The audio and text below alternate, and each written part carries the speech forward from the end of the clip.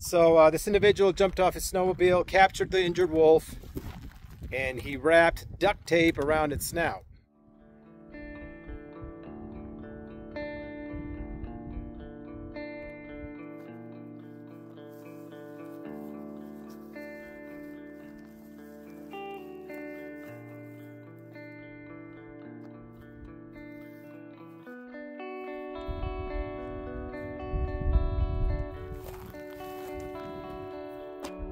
Good morning, everybody. Welcome back to the homestead, the mud puddle. Beautiful morning. You can see the blue sky behind me. Predicted highs mid-60s. A little windy. Just a beautiful morning. I'm doing a little walkabout, guys. There are certain parts of this property that I don't spend too much time in.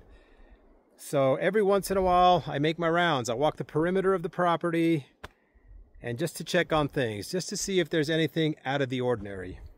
And that's what I'm doing this morning. Just walking the entire property, zigzagging along. Like I said, walking the perimeter. Just to see if I see anything that's not right, if that makes any sense. Anyway, folks, welcome back to the channel. I am getting closer and closer to my goal of 1,000 subscribers. I really do appreciate all of you out there who have subscribed. If you happen to be on YouTube and you run across this channel, please consider subscribing. We have been off the grid for almost 3 years. This September will be 3 years. In northern Arizona, we are loving this, guys. So thank you again to everybody out there. Today, guys, I wanted to talk about a story that I read about a few days ago. Many of you probably have heard of this already. I'm talking about the individual in Wyoming who either accidentally ran into a wolf on his snowmobile or he purposely chased it down and ran over it.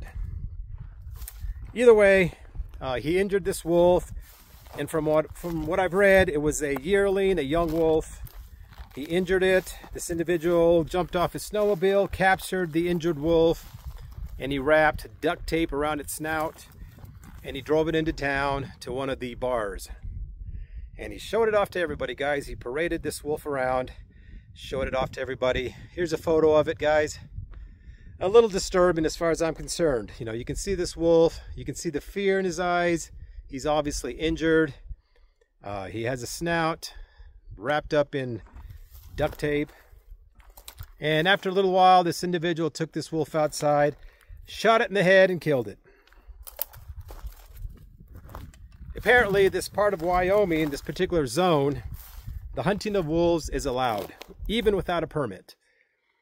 And in the end, he was charged, or I'm sorry, he was fined $250. I'm not sure what the fine was for. I didn't want to look into it anymore.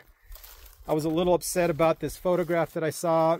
And it's got a lot of folks upset as well, guys. So I wanted your take on it. What do you think of this, guys? What do you think of the story? After he paraded this wolf around this bar, he took it outside, as I said, shot it in the head and killed it. $250 fine.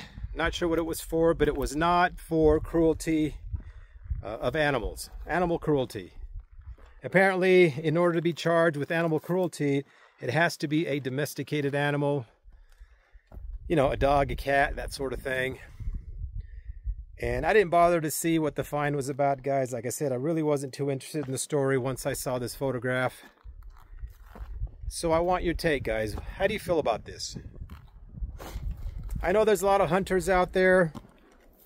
I know a few hunters, and all of them, folks, every hunter that I know of has a passion for wildlife, conservation, that sort of thing, you know, respect for the outdoors. But apparently, from what I've seen and read about this story, this individual is not one of those guys, not one of those hunters. So a lot of folks are upset, guys. So what do you think, guys? Let me know. Let me know in the comments what you think about this story and how you feel about it.